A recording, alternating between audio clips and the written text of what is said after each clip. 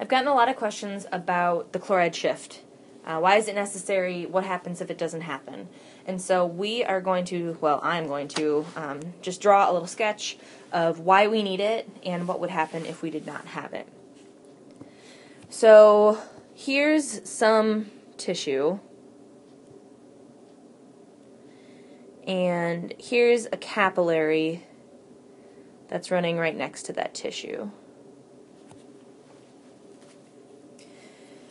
Inside this capillary, we've got red blood cells.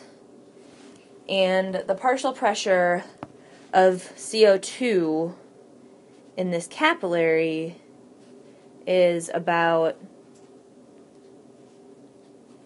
40 millimeters of mercury. The partial pressure of CO2 in the tissue or in the interstitial fluid is about 45 millimeters of mercury.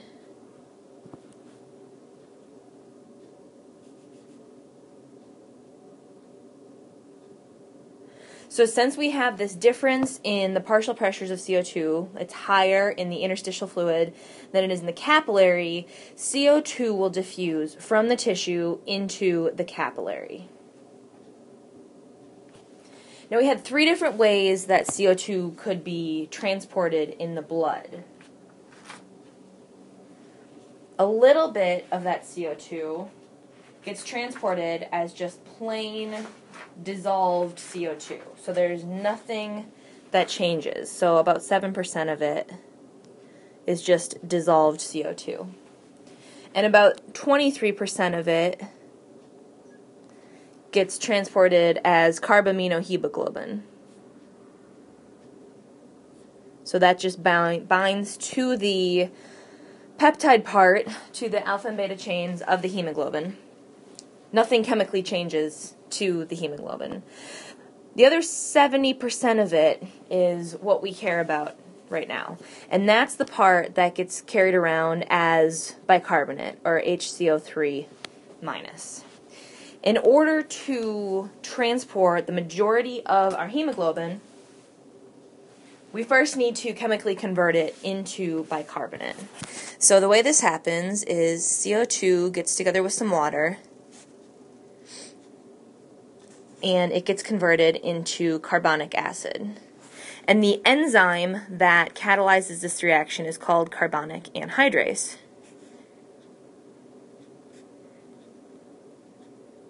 The most important thing to remember right now is this reaction right here is happening inside of a red blood cell. Okay? The enzyme carbonic anhydrase is inside that red blood cell. And so it doesn't just, the CO2 doesn't just come into the capillary and undergo this conversion. That CO2 has got to come into the red blood cell in order to be converted into carbonic acid. That carbonic acid then will immediately break down into the bicarbonate ion and a proton. So I'm going to rewrite this equation as CO2 plus water is in equilibrium with bicarbonate and a proton. This proton goes and binds to hemoglobin. And that's why the intracellular pH of a red blood cell doesn't drop way down as you make this hydrogen ion. The bicarb then exits, so let's draw a big red blood cell around this, and we're going to take the bicarb. Bicarb's going to leave the cell, and a chloride ion will come in to balance the charge, right? So if we have a negative ion leaving, we need to have a negative ion entering the cell in order to keep the net electrical charge of that cell the same. We didn't talk about this in class, but somebody asked at the review session yesterday, what would happen if the chloride shift didn't happen? So if bicarb didn't leave and chloride didn't enter, we would have a physiological problem. And here is why. Think way back to chemistry. If we have a reaction that can go either way, if we take one of these compounds away, we can now make more of it. Okay? So as bicarb is leaving the cell, that helps us to convert more CO2 into bicarbonate. So as bicarb drops, we can make more bicarb. If this did not happen,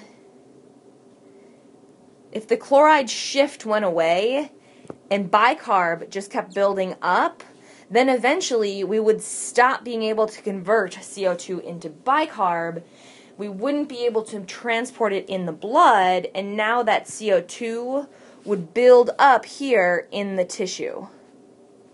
So that's why the chloride shift is important, because we've got to get bicarb out of that red blood cell in order to continue to convert CO2 into bicarb.